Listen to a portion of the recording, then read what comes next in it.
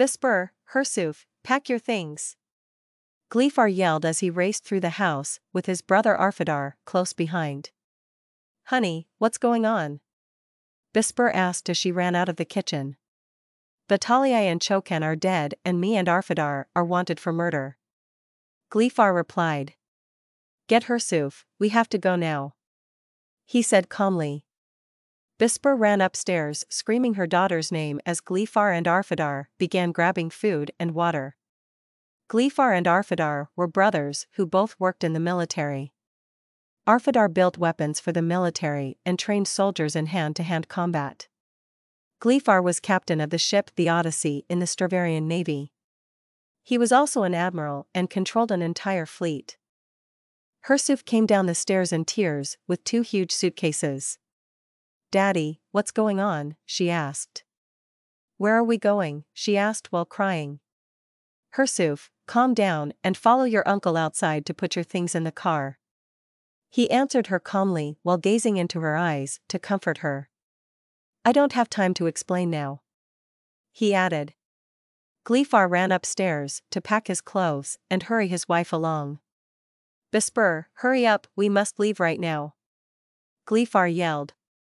I'm coming. Bispur yelled back. Go put your things in the car, I'm right behind you.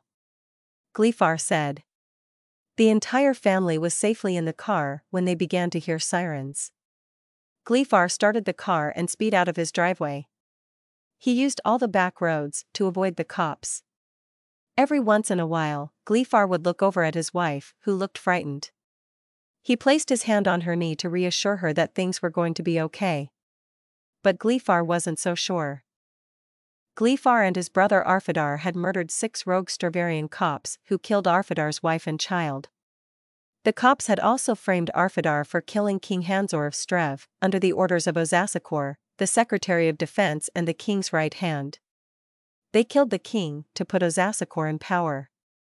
Ozasakor planned to blame the king's murder on the Eldonlonians of Grzyzia to start a war between the 2 countries. The Eldonlonians were a race of humanoid aliens with red eyes and telekinetic abilities. They also hate to lose as much as they hated the Strevvarrians. But Arfidar figured out his plan and was about to tell the royal council when Ozasakor has his family kidnapped. Ozasakor promised to let his family go if he kept quiet, but when Arfidar returned home with his brother Gleefar, 6 cops had killed his family and were waiting to kill him as well. Gleefar and Arfidar were very skilled fighters and they killed the cops with ease. But they knew when the cops didn't report back to Ozasakor, they would be in trouble. They had basically just laid out a red carpet for Ozasakor to blame them for everything. They had no other choice but to flee planet Auswian for planet Earth. Ozasakor was a Streb-born Eldonlonian who was beat by his father and abandoned by his mother. He vowed to kill all Eldonlans the day he murdered his father at age 14. He spent his childhood in jail until he was of legal age, 18. King Hanzor had ruled at self-defense and gave him a job in the castle as his assistant when he got out of jail. When Ozasakor turned 21, he joined the military and quickly moved up the ranks until became the Secretary of Defense. When King Hanzor signed a peace treaty with the Eldonlans, Ozasakor was furious. The peace treaty is what led him to kill a man who had been like his father for many years. Ozasakor couldn't let go of his hate for the Eldonlonians. With the military and the Strevvarrian police department on their trail, Gleefar drove into a field where he hid his ship the Odyssey. Okay, quickly everyone get on the ship. Gleefar said. Everyone grabbed their things and ran onto the ship. Gleefar sat in the captain's seat while his brother got in the co-captain's seat. Gleefar began to start up the ship and prepare for liftoff as his wife and daughter buckled up. Hirsuf began crying again. Daddy, where are we going? She asked. Planet Earth. He replied. The Strevvarrians were a race of humanoid aliens, who are known throughout the galaxy for their spicy cuisine and piercing green eyes that glow in the dark. So Gleefar knew that they would easily fit in with disguises. Get ready for lift. Arfidar said as the ship's jets came on and lifted off of the ground. Ready the jets for super speed. Gleefar said. Ready. Arfidar replied. Gleefar pressed a green button under a glass case and the Odyssey sped through the sky into outer space. Just as they thought they had lost Ozasakor's men, a ship appeared out of nowhere.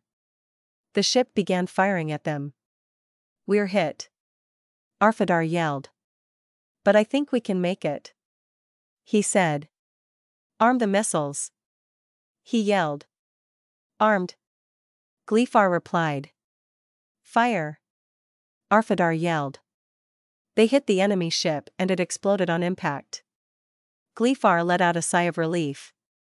"We just lost 2 engines on the left side," Arfidar screamed. "We are going down," he yelled. "Everyone get ready for a crash landing," Gleefar yelled.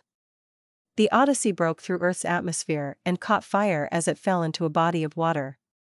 1,000 years later. "I'm so excited," April said. "I can't believe we are finally going to see inside the ship," she said, talking to the divers on the radio. "What do you see down there?" she asked.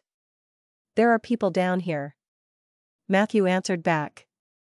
"I think they are still alive," he said, excited. "How is that possible?" April asked. "You won't believe this, but they are in cryostasis," he answered.